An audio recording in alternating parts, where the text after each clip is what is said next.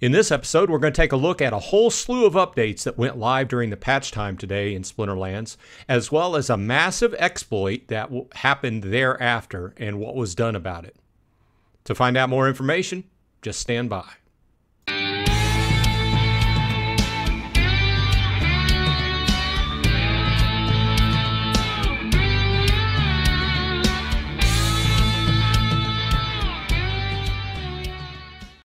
Hey, all you Splinterheads, welcome back. Bronze Dragon here, bringing you a Splinterlands update. Please consider leaving a like and subscribe to the channel if you like this kind of content. I would appreciate it. Okay, so I was going to start out and do a video today about spending glint and the cards I was going to buy. Spoiler alert, I'm leaning towards epics now. But when I got home and checked out Discord, there was a slew of updates. Some of this we knew and some of this we didn't know, but a lot of it we've been talking about for a while. Went live in the patch today, and I figured we'd talk about it. I usually make slides, but there was so much here that I didn't feel like sitting here for 45 minutes making slides. So what I did was I enlarged the text, and as usual, if you want to go ahead and read through it yourself, you can check in Discord. If you play Splinterlands and you're not a member of Discord community, you should be. Okay, so let's check it out. What exactly went live today? Okay, so let's run through here. We're thrilled to announce a brand new promotional event. Each month we'll be releasing new promo cards. Compete on the leaderboard for exclusive titles by purchasing the most cards during the event. For the full details, read the announcement here. This is what they announced the other day, and we'll go over to the page, but this is the new shops. These are the new cards, the legends that they announced. I'm not going to go into details, but I will leave the link in the show notes should you want to go see them and you haven't heard about them. But they are the new cards that we'll see how it goes. Obviously, they are meant to burn a lot of DEC. The basics are both can be bought for DEC. One's a legendary, one's a rare. For the max level legendary, you're looking at 50,000 DEC per BCX times 11 to get a max. You're looking at 550,000 DEC for a max level of the legendary, and the rare is 3,000 times, and what that would be 115 BCX. So a max level legendary the max level rare will be 345,000 DEC. So either way, we're talking very expensive cards, but you can check them out and see what you think. Some new powers involved. Also, we have the new shop that just came out, or the new card that's available for vouchers. You have the Mana Warden. It's 30 vouchers per BCX. And if you want a max level of him, that's 400 BCX. So you are looking at 12,000 vouchers. So once again, a very expensive card. And all this will be burnt, so it's better for the tokens. But either way, I will let you decide. And you can check out that link in the show notes. Back to the updates. Voucher rework part 2. We talked about this a couple weeks ago. Some of the changes went in last patch, and the rest of them went in this patch. So you can look at the past proposal. We've talked about this before. Vouchers can no longer be used to purchase energy, the wild pass, or mage wagons. The big thing this past week was the new season went down, and you no longer could use vouchers to pay for that. So the price of playing in wild went up somewhat. And vouchers can no longer be used for a discount on rebellion packs. The price of rebellion packs have been reduced from 5,000 to 4,000. So it doesn't quite equal out, but I think it was a good show of faith on the part of the team, whereas they saw that the voucher discount was going away, so they reduced the cost of the card packs. These packs, from all intents and purposes, have not been selling a whole lot. But once again, they will be totally gone in December through the burn mechanism. So if you want some, you need to get them now. Otherwise, they'll be gone. Here's a big item that kind of slipped under the radar, but I want to make you aware of it. When sending vouchers to another player, you will incur a 12.5% burn fee. So keep this in mind. If you are transferring vouchers around from player to player, you're going to burn off a significant amount of them transferring them. So keep that in mind. Voucher pricing is now based on the in-game pool value instead of the tribal dex price. Keep in mind, this whole idea is of these changes is to bring vouchers back into the game and off external sources, so you can transfer them into the game now, but you can't transfer them out. So the main selling opportunity here, or the main, if you want to buy some, you're going to have to buy some through the pool in game now. So the voucher pricing is based on that in game now, and they're moving to a place where hopefully everything comes back into the game as far as vouchers go. Okay, a new DEC voucher liquidity pool is now available on the SPS voucher and SPS pools pages. We will take a look at that over here. So you can see that on this page here, we got a voucher tab now. And if you look at the Get More button, you can now go here and exchange. You can swap. And obviously you have to put in your fluctuation percentage here, whatever you want to deal with. And you can swap DEC for vouchers, or you can look at the market tab. Okay. Once again, this is not supposed to be in depth. This is just supposed to be bringing this to mind if you hadn't heard of any of this. A new exclusive tab has been added to the shop where you can spend vouchers on a new common card. This card will rotate out in 3 months when a new card becomes available. That's what we just talked about, the Mana Warden. But we can jump back over here and we can go to the shop, and you will see up here there is now an exclusive tab. And you will see that the Mana Warden is here, and you have to obviously have your vouchers in game to be able to use them, but you can select here how many BCX you want, and then you can go ahead and buy the amount of cards. Now, another thing while we're over here is that over here to the left, you can see that the Hall of Legends has been added, and these are the cards we were talking about earlier. You can go in with 3,000 DEC or 3,000 credits, or 50,000 and 50,000 per BCX of each of the card, whichever one you would like. Keep in mind that DEC is still significantly below par, so it's still cheaper to buy DEC and used for these cards, and that's part of the kind of hoped outcome behind selling them is burning a bunch of DEC, right? So we can see, let's do a refresh here.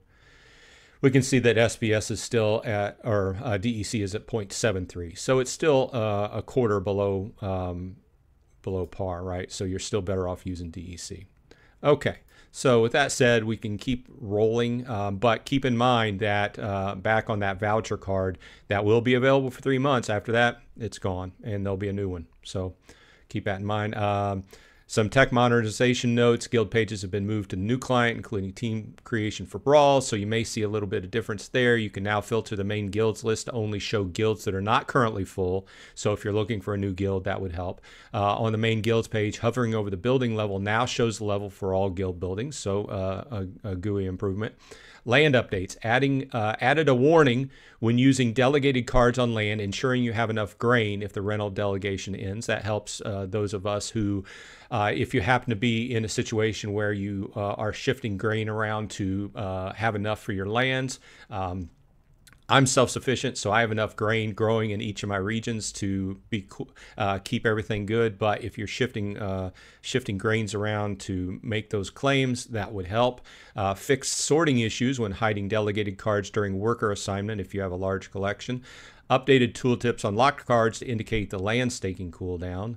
General updates, the Splinter Storm skins, these are the old set of skins has ended and the sale page has been removed, obviously making room for the other tabs that were added. Rewards for the SPS WETH pool have ended as per that proposal we talked about, or maybe a week or two ago.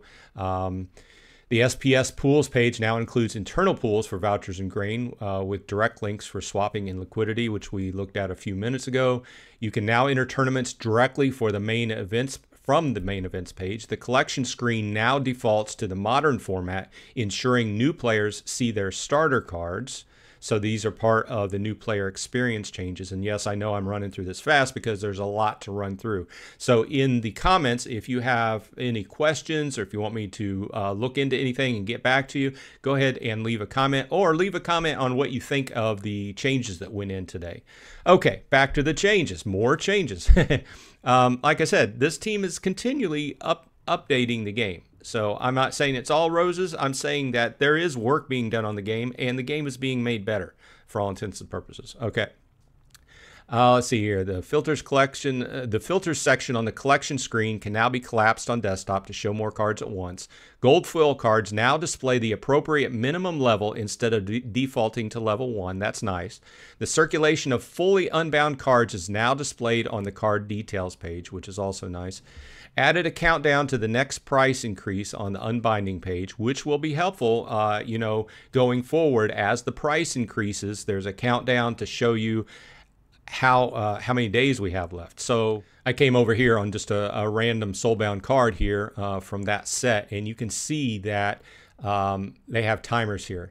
Time until next price tier. So I have 10 days, 10 and a half days until the price increases to unlock this card.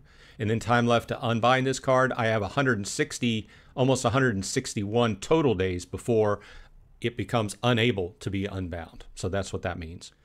Back to market and back to items buttons now consistently appear on card details pages. So basically a lot of this are big changes, but it's improvement to the GUI, improvement to the overall experience, making it easier to look at things and make decisions. That's what I kind of put this under kind of the umbrella. Added a secondary sort by card ID on the collection display after initial sorting by experience. The own section of the non-card market now includes a link for totem fragments to the combined fragments screen. Hive branding has been added to the main page, which was pretty apparent. They put it up here, and I noticed that they also changed the font on the Play Now button there, as well as design. So I don't know. Obviously, Nate and his team worked on that. But and then down at the bottom, they also said the powered by Hive, fast, feeless, seamless. So I think that points out one of the things I do like about Hive, and I have liked about using it, is the no fees. You don't really appreciate that until you jump over on the Ethereum chain and try to play a game on that. So it is what it is. Okay. So let's see here. The site footer has been updated, removing most duplicate items from the top navigation bar, and Academy panel has been added to the mana well. Let's check that out. Let's go over to the mana well. Let's see here. Where's the Academy panel? Okay, took me a minute to find it, but we're over here on the mana well page, and up to the right, a very small icon. I think that could be a little bit larger. But basically, just like on the other pages, once you click on it, it gives you all the details about everything on that page, which is a good thing. Obviously, it falls under the umbrella of new player experience, or any player experience, especially when you're new, finding out how things work and what they are, So a lot of things that people that have been in the game for a while, we just had to figure it out on our own, right? Okay, so fixed issues with bridging SPS DEC after using the max button. More portions of the site now accessible to users who are not logged in, making it easier to share rewards or pack opening links. That's all nice. We looked through the Hall of Legends screen. That's the article about the new cards that are for sale. Once again, the link will be in the show notes if you want to check that out. Now, finally, this is the big news of the day, really. And I think this falls under the umbrella to say that there are always some people out there, and those some people are criminals, that will take advantage of any opportunity given to them, lawful or not. Okay, so let's just leave it at that. Okay, so let's read. I'm not going to read this whole statement because you can go in and check it out yourself. It's in Discord and it's under the official announcements section. But let's just read some snippets from it. Earlier today, during the launch of our voucher liquidity pool, which we just talked about, we encountered a critical bug in our code, which you would have thought that they would have tested about 15 ways to Sunday, as it pertains to it pertains to vouchers and DEC, etc. Unfortunately, this bug caused an issue where instead of deducting vouchers from a user's account and sending them to the pool during a trade for DEC, the code was mistakenly deducting vouchers from the pool and returning them to the user. As a result, this exploit led to the overprinting of approximately 2 million vouchers, which were inadvertently sent to users. Additionally, due to this issue, we had to remain in maintenance mode for 2 hours, which, you know, if you were midday here in the States, if you were wondering why the game was down for an extra long time, that's the reason. While we thoroughly reviewed all transactions to address, man, that must have been a pain to go through all the transactions. To address the imbalance, we deposited 721,930 and change vouchers from the Steam Monsters account and 62,205 and change vouchers from the Splinterlands account. Additionally, we printed 1,160,507 and change vouchers from a systems account to balance the pool. And then they give the link where you can check that out. To rectify the situation, the Splinterlands company will be actively purchasing and acquiring vouchers and burning them into the Land LP voucher debt account until the newly minted vouchers have been paid back, so there will be no unintended voucher inflation. I guess I am going to read this full thing because it all bears repeating. Unfortunately, at least one user took advantage of this exploit, converting the vouchers back to DEC. See, he or she knew exactly what they were doing. They grabbed, you know, the vouchers were refunded to them, and instead of just keeping the vouchers, they automatically sold them and converted them to DEC. And sending them back to the Hive engine to get it off the game, to get it out of the control of Splinterlands, instead of holding tokens and working with our team. Although the user contacted us after they had already exploited the bug and sold the tokens, so he got the vouchers, he or she got the vouchers, sold the vouchers to DEC, sent the DEC over to Hive engine, and sold that